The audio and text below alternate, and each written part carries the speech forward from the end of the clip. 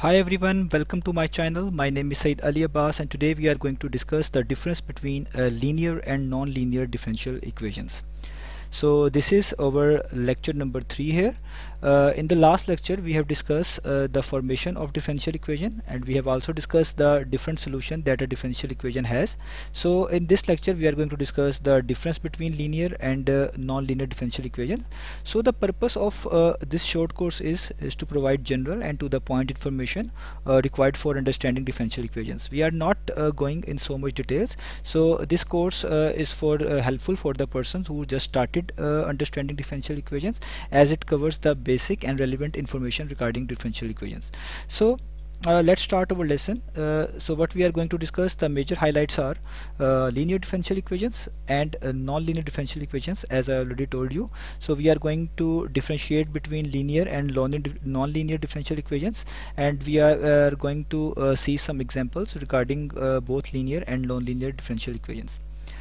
So first we have a linear differential equations. In order to understand linear differential equations in a more better way, we must have to follow the general form that a linear differential equation has. So the general linear ordinary differential equation of some order n is basically this, you can see on your screen. So this is basically the general form of a linear ordinary differential equation, as its order is n, and I have explained the concept of order and degree in lecture number 1. So the highest derivative appear in the differential equation indicates its order. So the highest derivative appearing in this particular equation is n, so that is why it is of order n. And you can see that there are some functions of x in terms of a's written as a coefficient of these derivatives, and there are some derivatives, and on the right hand side there is some function of s. So this basically sums up the general form of linear ordinary differential equation of some order n, where that particular a naught x is not identically 0. So I'm going to label the parts that this differential equation has. So all these a's that are appearing in that particular differential equations are pure functions of x, and these derivatives that are appearing in this particular differential equation are called differential quotients. So all these are differential quotients. So I have labeled that pure functions of x and differential quotients, so that you will find easier in next slides when I am referring to pure function of x or differential quotients, or you may say when I am using these terms. So you will be you will feel better as you already know that what is pure function of x here and what are I am referring to differential quotients here. So this is basically the general form of linear differential equation. Now we will discuss the points that will help us to identify the linear differential equations. So we are going to discuss some points, and we have to understand and remember these points whenever we are going to identify some differential equation as linear and non-linear differential equation. So very first point is degree of a differential equation should be 1. So every differential equation has some degree, and that degree of a differential equation should be 1 in case of linear differential equation, as the linear differential equations are all with degree equal to 1, and you are well aware from the concept of degree and order, as I told in lecture number 1. So the highest order derivative appearing in the differential equation determines its order, and the exponent of that particular order is basically called the degree of differential equation. So in case of linear differential equation, the degree of differential equation should be 1. Second point is exponents of each differential quotient should be equal to 1. I have explained that differential quotient term in the last slide. So the exponents of each differential quotient that is appearing in some particular differential equation should be equal to 1. Exponent of each dependent variable, that is why we have used y, as we are referring to a differential equation, linear differential equation in y. So that is why here y is written. So in case in generally each dependent variable involved in particular differential equations in some differential equation should be equal to 1 for clarifying the criteria of linear differential equation. So in linear differential equation, the exponent of each dependent variable, for our case that is y, should be equal to 1. So how many times that particular dependent variable is appearing in your differential equations, all of that all the exponent of that particular dependent variable y should be equal to 1. No terms containing the product of dependent variable and its derivative, for example, is allowed.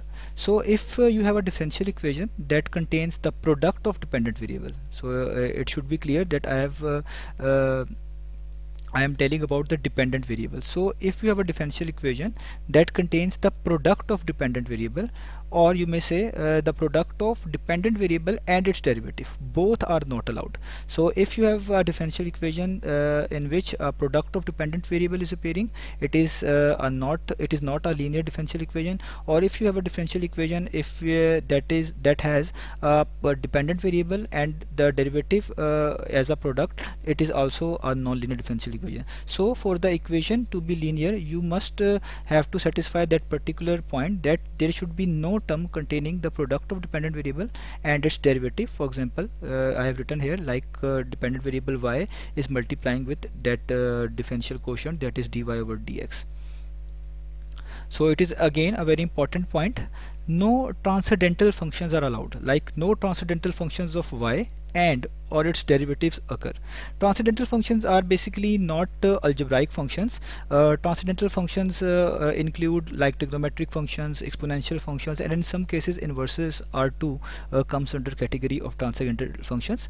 So if you have a differential equation that is involving some transcendental function referring to that particular dependent variable using in that equation, then it is not allowed. So a linear differential equation must not have a transcendental function in that of dependent variable, or the derivatives of that transcendental function regarding that dependent variable is also not allowed. So our equation should be linear only if there is no transcendental function of that dependent variable or its derivatives occurring in that particular equation.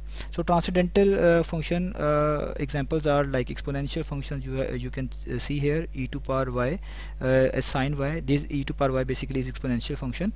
So these all come under the category of transcendental functions. So it is an important point that it is allowed to multiply independent variable with dependent variable and its derivative. So it is completely fine if you have a differential equation and there is a product involving the independent variable and with dependent variable or its derivative. It is completely fine. There is no harm in it. The equation will be still linear if that appears. So this is basically an important point to consider too. So all these points basically refer to linear differential equation. If you have a differential equation, you must have to check all of these points on that particular differential equation. If all these points satisfy that particular differential equation, then the equation should be called as linear. If any one of these points fail to satisfy the differential equation, then the particular equation will be called a non-linear differential equation. So we are going to discuss the examples about the linear and non-linear differential equations in our next slides. So here are the examples of some linear differential equations. So here it is our first example. You can see that the differential equation we have order equal to 2, because the highest order derivative appearing here is 2, that is second derivative, so order is 2, and the exponent of that particular term is 1, so the degree of entire differential equation is 1. And you can also see that the dependent variable is y here, and we have a derivative of dependent variable y with respect to x here, and the exponent of that particular differential quotient is also 1. So it is also fine till now according to the rules we have discussed earlier for a equation to be linear. So the degree of entire differential equation should be 1, and the derivatives of that dependent variable appearing in the differential equation should be 1, and the variable that is y appearing anywhere in the differential equation, its exponent also should be equal to 1. So you can see that y is appearing here, it is a dependent variable, and its exponent is also equal to 1, and there is no product of dependent variable and its derivative involved in that particular equation. Although we have that ex or sin x, it may come in some case under the category of transcendental function, but as it is involving the independent variable, not dependent variable, so it will not harm the important points that we have discussed regarding the linear differential equation. So all conditions are fulfilled, so this equation will be called now a linear differential equation. So it is a linear differential equation. Now we will move towards the next example. So in this particular example, it is very clear that the highest derivative involved is basically 3, that is third derivative here. So the exponent of that highest order derivative is also 1, so it means the degree of entire differential equation is 1.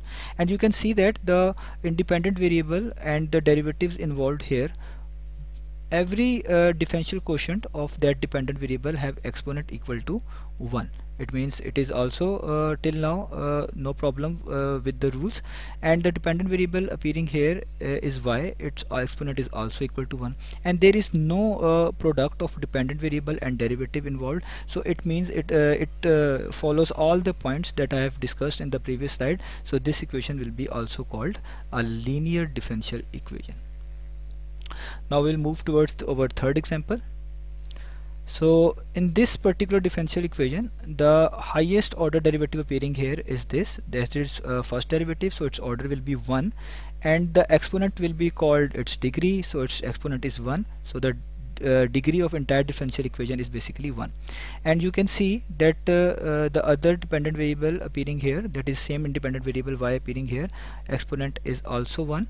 So it is again according to our points, and there is no product of dependent and dependent variable and derivative involved, no transcendental function and derivative involved with respect to that dependent variable. So it is all clear for the linear differential equation. Here x square is appearing, that is a product of independent variable, but for the case of equation to be linear, the product that should be avoided is the product of dependent variable. So as x square is basically the independent variable, so there is no harm in it. So this equation is also a linear differential equation. So these are the examples of linear differential equation.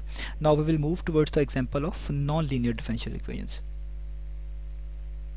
So here we have the examples of non-linear differential equations.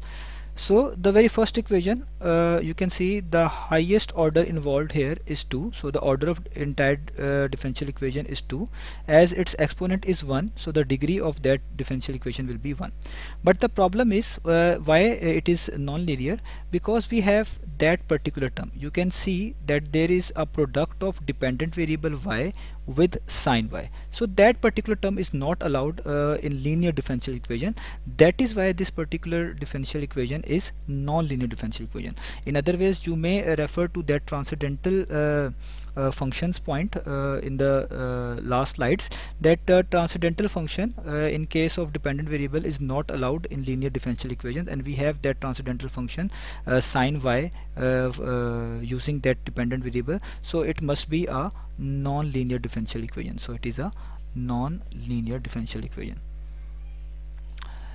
So this is our second example. Again, the highest order derivative involved is 2, so the exponent will be called the degree of that differential equation, so its degree is 1. So it is clear till now, but the problem is that this particular term that involving cos x plus y, y as a y variable is involved here, that is our dependent variable, and the involvement of dependent variable is not allowed in case of transcendental functions, so that cos is basically comes under that transcendental function, so that is why it is called a non-linear differential equation.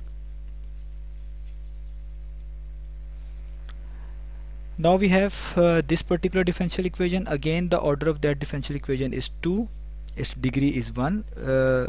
Till now so good, but again the problem comes when you notice that there is a product of dependent variable and its derivative involved, and as you know that for the equation to be linear, there should be no product of dependent variable with its derivative involved, as this particular differential equation is involving the product of dependent variable and its derivative, so it will be not linear, so called non-linear differential equation. Now we'll move towards the last example. So this is again a non-linear differential equation. It is very clear because the order of that differential equation is 1, degree is 1, it is fine, but the problem is that particular term. Here you have a y square. Y square means that we have a product of dependent variable y with itself. So the product of dependent variable with its derivative and with itself is not allowed in a linear differential equation, so it must be a non-linear differential equation. So it is again a non-linear differential equation. So I think this is enough, and you basically got the point and the difference that a linear and non-differential equation has. So this sums up today's lesson. So thank you so much for being here.